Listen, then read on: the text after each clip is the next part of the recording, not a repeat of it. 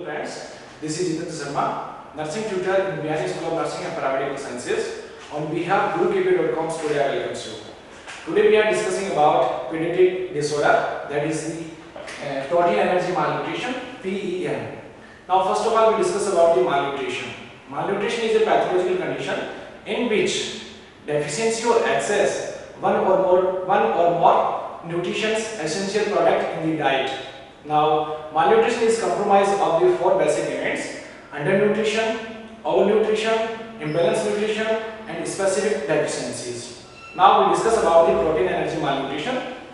Protein energy malnutrition is a common health problem in India. It is basically found in the children in between the age group of 6 months to 5 years. Protein energy malnutrition disease is also called as the protein calorie malnutrition. The precipitating factors of the PEM are that is the infections like acute respiratory infections, communicable disease, worm infestations, and measles. Now, main etiological factors of the protein energy malnutrition, that is the inadequate intake of the food, both in quality and quantity.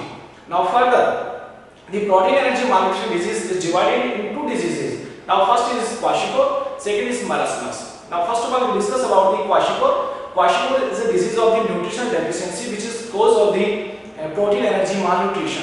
Now, etiology of the kwashiorkor, that is the poverty, lack of socio-economic conditions, mother may be anemic, and maternal infections. Now, assessment of the children with the protein energy malnutrition. Now, first, the physically and socially and mentally retardations. Edema may also present, and there will be chances of the irritability, anorexia, and skin and hair changes. Now, interventions of the kwashiorkor.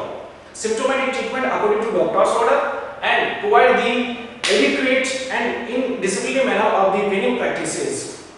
Now, educate the parents about the importance of the protein-rich diet and follow date and regular health checkup. Now, second disease of the protein energy malnutrition, that is the marasmus.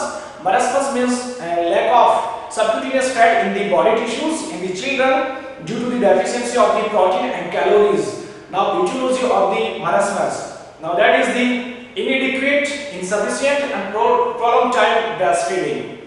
Another is that the chronic diarrhea and chronic vomiting and mental retardations and congenital defect also responsible factors of the marasmus. Now, assessment of the marasmus. Now, first is there is subcutaneous fat loss and body weight is less than 60% of the total body weight, and baby may complain about the irritability, anorexia, and continuously diarrhea. These are the symptoms of the marasmus. Now, treatment of the marasmus. Now, first of all, we educate the parents about the disease, its etiology, its clinical symptoms, manifestations, and treatment in detail. Educate the parents about the calorie-rich diet and provide the 200 calories per day according to body weight to the child. Explain the parents and family members about the nutritional deficiency disorders. Now, for the more details, log on www.GuruKPO.com. Thank you for watching us and listening.